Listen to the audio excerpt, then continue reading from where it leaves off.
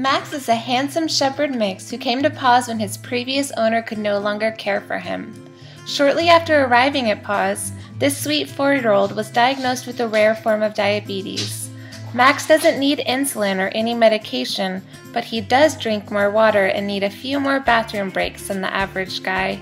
Given that he loves being outside and spending time with his humans, he is not too upset about a few extra walks. Max is a laid-back guy who likes taking leisurely strolls. Unless he sees a bunny, he's quite well-mannered on leash. Max had a scary incident in his last home when a burglar tried to break into his house. Understandably, he can be a little wary of strangers at first, but warms up with some patience and a few treats. Although Max prefers a home with just adults, he is good with most other dogs. Stop by to meet Max and get ready to fall in love.